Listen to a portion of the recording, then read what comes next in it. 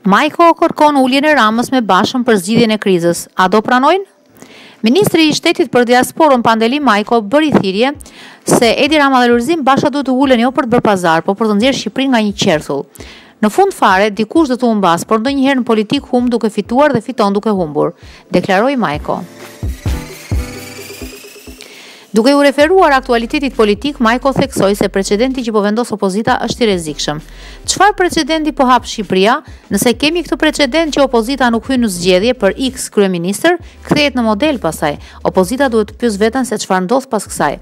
Ja e morëm pushtetin. Pas 6 muajsh dorëzojmë ne mandatet dhe themi nuk e duam këtë kryeministër. Mendoj se jemi klasë politike që po mbyll ciklin e vet dhe është e sigurt që në zgjedhjet që vijnë, dikush do të lërë jo vetëm karrigen e politikës. Prandaj është ky polarizim në këtë moment. Kur u pyet nëse ka premisa për konflikt social, Majko deklaroi se këtë e ndajnë njerëzit, por sipas tij konflikti civil kërkon më shumë se sa 10.000 njerëz. Në fund të fundit të gjithë kemi fëmijë e mbesa dhe ky është vendi ku do të jetojnë të dyja palët. Duhet menduar mirë dhe me gjaktësi, deklaroi Majko.